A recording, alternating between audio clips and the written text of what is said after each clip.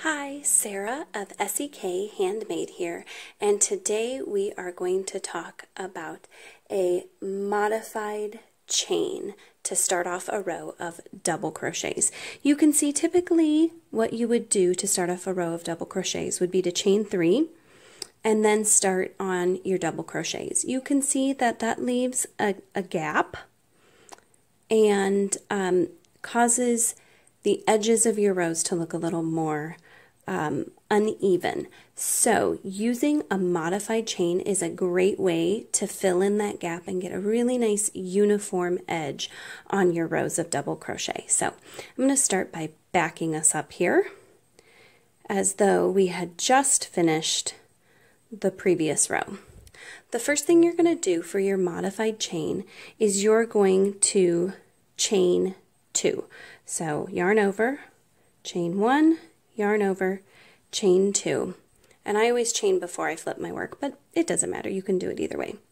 Then I'm going to go back into that very first chain that I made, and I'm going to go through the chain and pull up a loop. I now have 2 loops on my hook.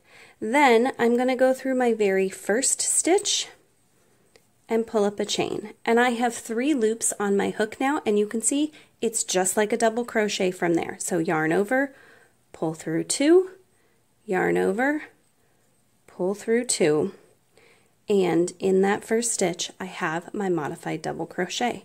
Then you can just continue on with your row of double crochets, and you can see it's nice and filled in right there at the edge where I have done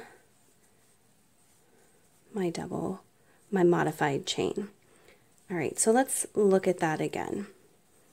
Oops. Okay, first let's pause to look at the end of our row. See how nicely filled in it is over there with our modified chain. That is so nice looking there. So let's try it one more time.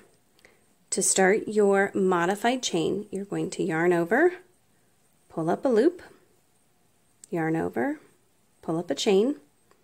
I turn my work to start going in the other direction.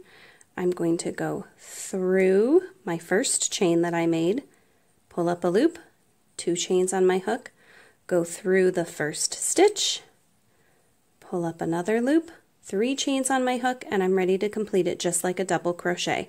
Yarn over, pull through 2, yarn over, pull through 2.